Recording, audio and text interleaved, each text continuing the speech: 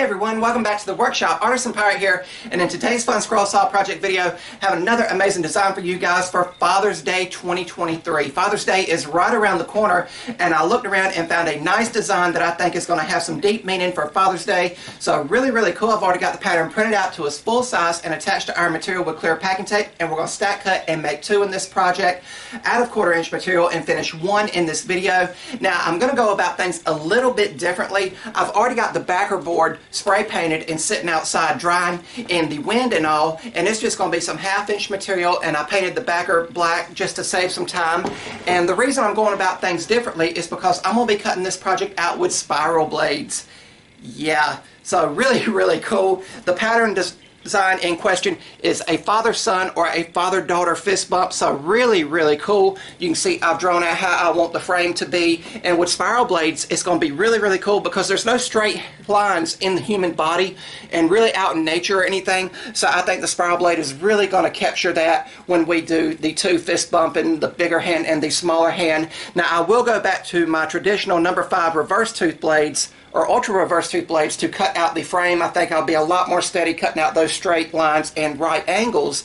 And the pattern designer in question is H. Botas or H. Botas. I hope I'm pronouncing that name right. And I got this pattern off of the Scroll Saw Village website. It is a free website you can join, and it's a great resource for scrollers worldwide. They have an amazing pattern catalog where this pattern came from. And I'm not going to show you guys drilling all the pilot holes. As I said, I've already spray painted the backer board, so I'm going to skip drilling the pilot holes so we can jump right in real time back to the scroll saw so I can talk a little bit more about the spiral blade. Let's get started. Over here on the scroll saw, I now have all the pilot holes drilled over on the drill press, and we are now back at the scroll saw, and we have a number 2 spiral Pegasus blade loaded into the scroll saw. And before I get into the details, I'm just going to show you the size difference of this and the blades compared to what I normally use. Now I usually use this number 5 ultra reverse tooth blade. Here is the number 2 Pegasus spiral blade, and you can see the size difference, and it's very fragile, but it's going to make some great details, and I think it's going to look more natural than if I had just used the straight blade. And if I was cutting this out with just a straight blade, it would take me around 30 minutes to do all of the details here. The spiral blade is just, to me, a slower and more tedious cut, and that's probably just my lack of experience using them. I know there is dedicated spiral blade users out there in the scroll saw community that could tell you about these blades a lot better than I could.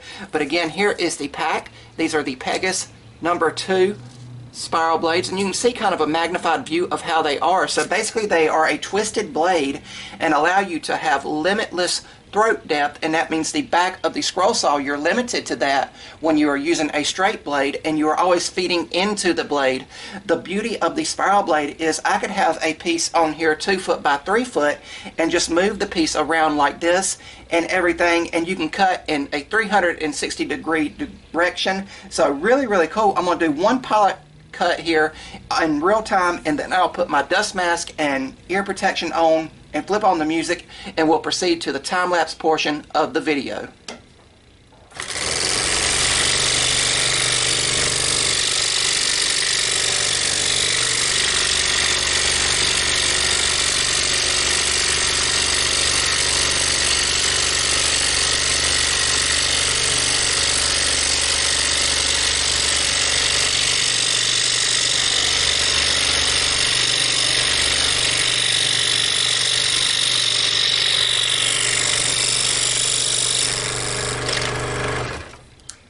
Really cool. And there we have our first of many internal cuts done. There you see it. So really cool, and a lot more to go. Once I get this blade threaded through and the blade readjusted,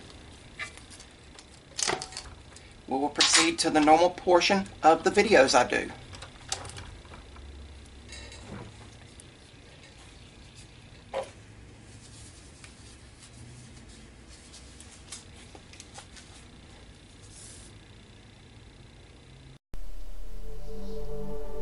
And we are going to resume scrolling. Now I will take my own advice here since I am very unfamiliar with these spiral blades, and take my time and let the blade do the work. Again, this is a smaller blade than I am accustomed to. I usually use the number 5 blades, and this is a number 2 blade. So it is a huge size difference of the blade, and the blade is way more fragile, and it can take to snapping or popping very easily. And you can see here that I am not feeding into the blade, I am just essentially guiding the blade through the material, making sure all of the cut lines flow. I hadn't done a spiral scroll saw project, a spiral blade scroll saw project in a while, and I figured this would be an appropriate project to do it, as well as with Father's Day right around the corner. The last spiral blade portrait I done was the Santa Claus portrait I done a few years ago to wrap up the end of the year. But I'm just taking my time and letting the blade do the work. Again, these are number 2 Pegasus spiral blades, and Klingspor Woodworking Shop kindly sent these to me to try out, and they are of amazing quality. Keep in mind that the spiral blade can stretch a little bit, so you might have to keep adjusting your tension. I think I started on a 4 with the tension on my scroll saw and ended all the way up at 5 by the time the project was done. I really didn't know, and I'm not familiar with the lifespan of a spiral blade, but I will inform you that I went through 2 of the blades cutting this out. And with my unfamiliarity with the spiral blade, it took me around 2 hours to scroll this project out. Of course, the footage here is obviously sped up. If you guys like what you're seeing, I would highly encourage you to subscribe to my channel and also follow me over on Instagram at Artisan Pirate. I'd really appreciate the support. And with me being a straight blade user on the scroll saw, it is almost ingrained in me to want to feed directly into the blade. So I had to keep telling myself mentally that I could go in any direction.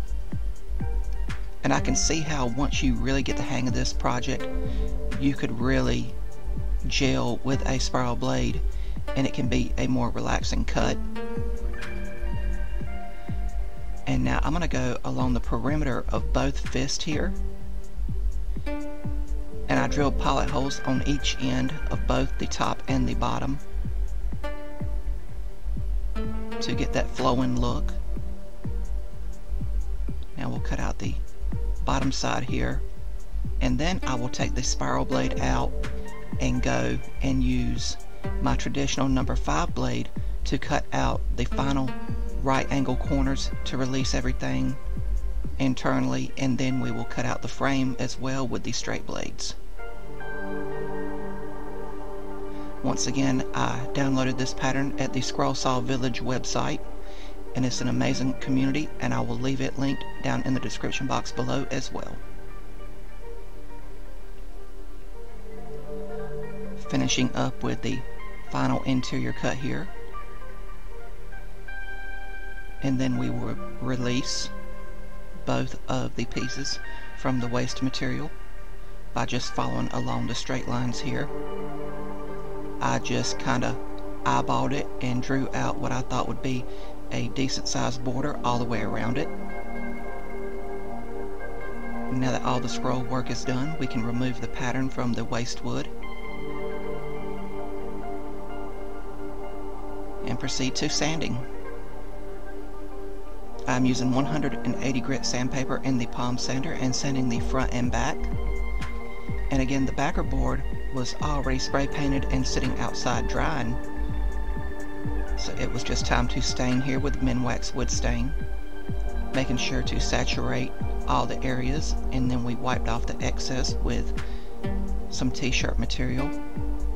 And when that dried, it was time for the glue up, and I'm just using medium grade CA glue and activator and spring clamps, and the strips of wood that I will add here add pressure to the center details to make sure that the glue grabs everywhere. And I will let this dry around 5 minutes before coming and removing the clamps. And then it will be back to the scroll saw for the last time, once again using the straight blades to trim along the perimeter and get the final size of the piece. And then all the scroll work will be done. We will quickly step to the belt sander and smooth everything out, and then we will go and stain the edges and the back. And this is how I do all my portraits like this, to make sure the scroll work and the backer board kind of blend together to look like one solid piece. But once this dried here on the back, it was time for finish, and that was several coats of Rust-Oleum clear gloss, and the project was complete.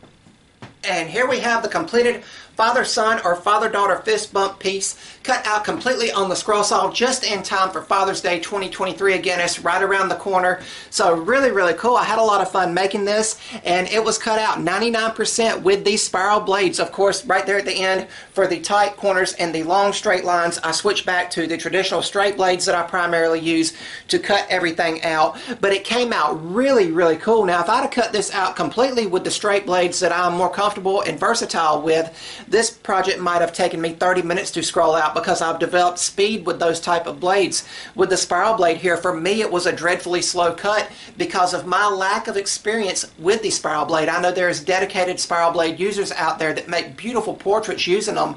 So for me, it took me 2 hours to scroll this out. So just keep that in mind if you're new and just learning them. I'm still learning what pressures work well, and it's ingrained in me to feed into the blade, where as opposed with a spiral blade, I can go in any which way and not have to worry about the throat at the back of the scroll saw.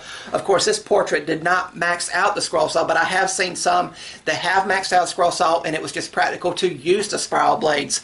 I want to once again thank Botas, hope I'm pronouncing the name right in one of those pronunciations, for an amazing pattern. He has a ton of amazing patterns, and they all lend themselves to spiral blades, because a lot of his portraits and patterns like this are of people, are out in nature, like landscapes, and the nature of landscapes and the human body, there's no straight lines. That is why it's practical to use the spiral blade here, as opposed to that crispness that you get right here when you do the right angles for the straight blades, and everything just flows nicely and looks natural, if that makes any sense.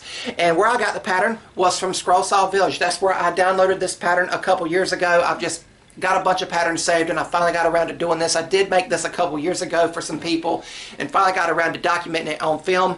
But I will leave a link down to Scroll Saw Village down in the description box below this video, so you guys can go and check it out. It's an amazing community. It's free to join, and it's packed with tons of amazing scroll saw patterns, including some of his designs. So really, really cool. And once again, I finished it the traditional way. I just stained it and clear coated it and painted the backer board black. Of course, for this being Father's Day, and for the mail and everything, you could do a dark blue, a dark green in the back, or do something totally different. Just paint a scene back there. But I love that universal symbol of fatherly bond with their kids, just fist bumping, you know, showing approval and appreciation. If your father is still living this Father's Day, I highly encourage everyone to go out and spend a little time with them. Maybe take them out to a nice meal, or make something nice and handmade for them, as we've done here today on video. My pops is still here with us, and I am so grateful and thankful for that I can reach out to him for guy questions and everything. I would like to spend a lot more time with him, as both of my parents are getting older, but unfortunately with him, situations in life, it don't get to happen as much as I'd like it to, even though I would like to, and I do cherish the times and the memories that we do get to make together. But really, really cool. And I also think if you're good with photo manipulation apps or software like Photoshop and all, you could copy the little kid's hand and add more depending on how many kids the father actually has. But really, really cool. I had a lot of fun making this, and I hope you guys like watching me make this. If you're new here, please subscribe to the channel, and also follow me over on Instagram at Artisan Pirate. Links to all my social medias as well as ways to contact me will always be linked down in the description box below these videos. That's about all for this one. And remember guys, if I can make it or do it, so can you.